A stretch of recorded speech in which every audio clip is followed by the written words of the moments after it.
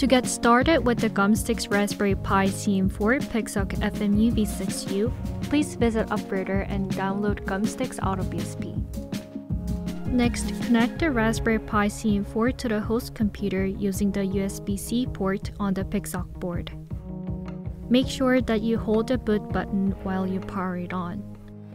Once you boot the CM4, upload the Uploader device tree overlay file to the boot overlays folder.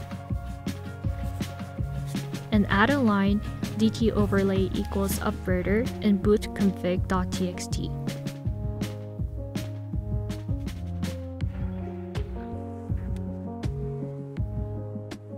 QGround Control is a powerful ground control station to configure and fly a PX4-based autopilot.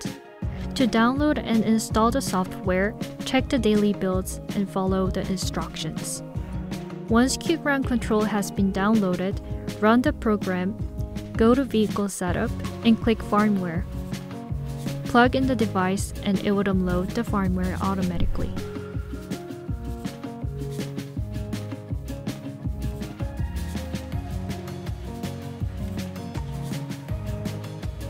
The tools you need to create your own drone from scratch using the Gumstix board depend on the type of drone you want to build.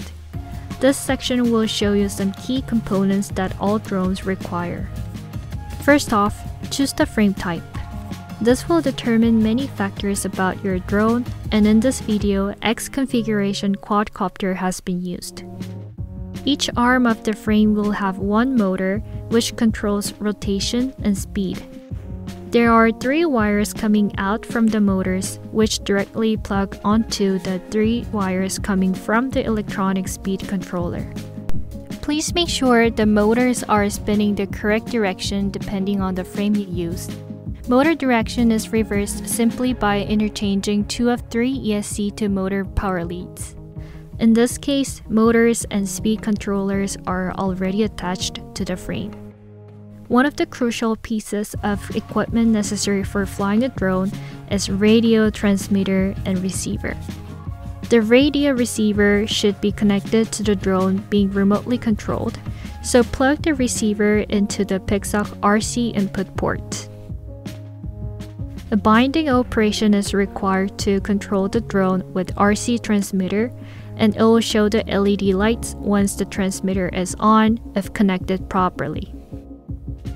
We also need a GPS module to determine the position of the vehicles.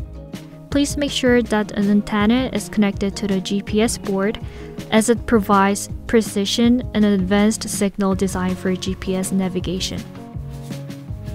Same as the RC receiver, plug the connector into the Pixhawk GPS port.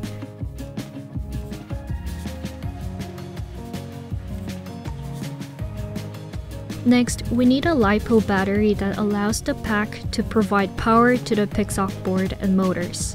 To charge the battery, first we need a balanced connector to monitor and charge cells. And then the T connector will be used to charge and discharge the battery.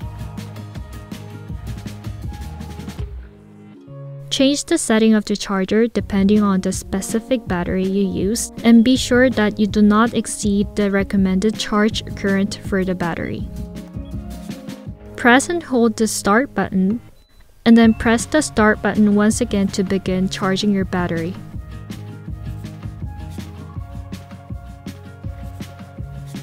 Now we're going to mount all these electronics to the frame. The main circuit board should be secured to the main body of the quadcopter, and small rubber grommets were used as vibration observers. The RC receiver and GPS PCB with the antenna have been attached using cable tie. The GPS antenna should face up and high for better signals. Connect the motors to the PWM headers on the board and install the propellers. Please make sure that you're using the correct propeller direction depending on the frame type you use.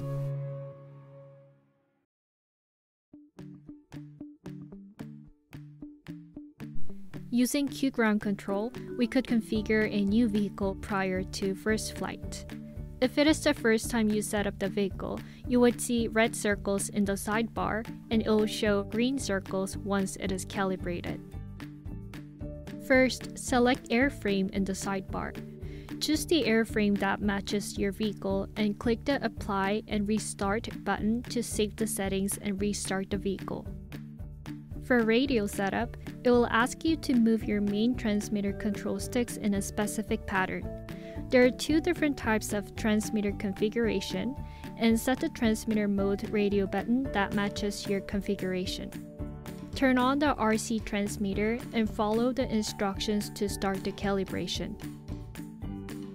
The sensor setup allows you to configure and calibrate the vehicle's compass, gyroscope, accelerometer, and any other sensors. QGround control will guide you to place and hold or move your vehicle in a number of orientations.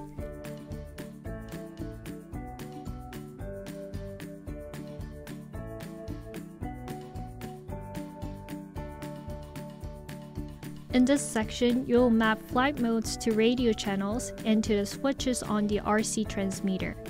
Single channel mode selection is recommended as it is easy to understand and configure. Turn on the transmitter and specify flight mode and switch settings. To configure basic settings for the battery, set the correct values of the number of cells connected in series in the battery, maximum voltage of each cell, minimum safe voltage of each cell, and voltage divider. You could also configure some safety features to protect and recover the vehicle if something goes wrong in the safety setup section. Once the calibration and pre-flight checklist have been done, it will show the ready to fly message on the screen. To arm the vehicle and start the motors in preparation for takeoff, select Arm and use the confirmation slider.